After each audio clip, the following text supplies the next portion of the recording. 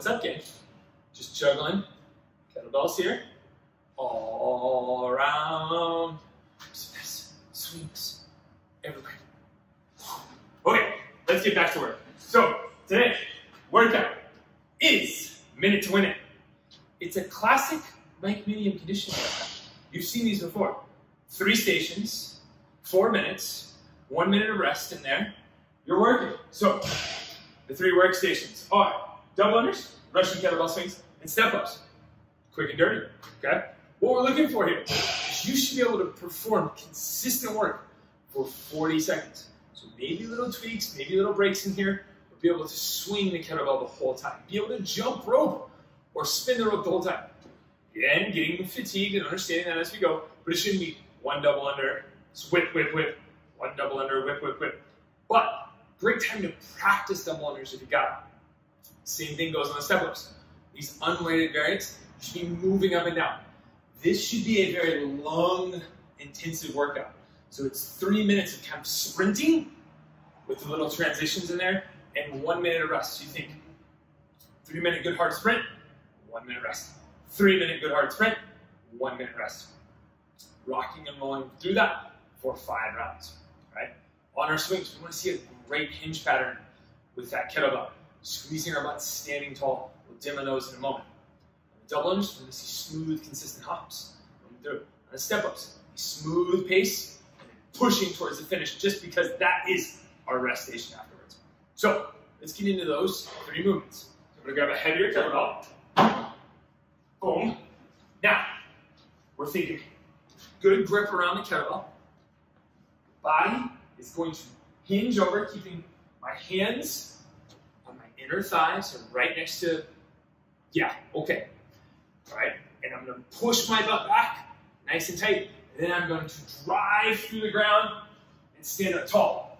Boom, boom, every time, standing up tall.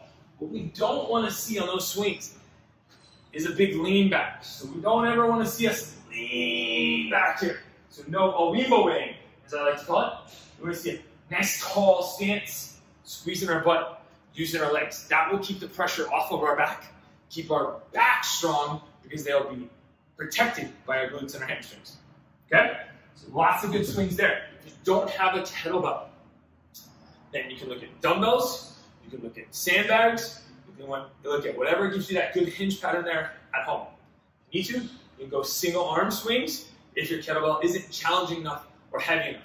But today might be the day to really push that heavy kettlebell that you have at home. Okay? On the double unders, find a good rope. Find a good rope. If you don't have a jump rope, we'll talk about that in a moment.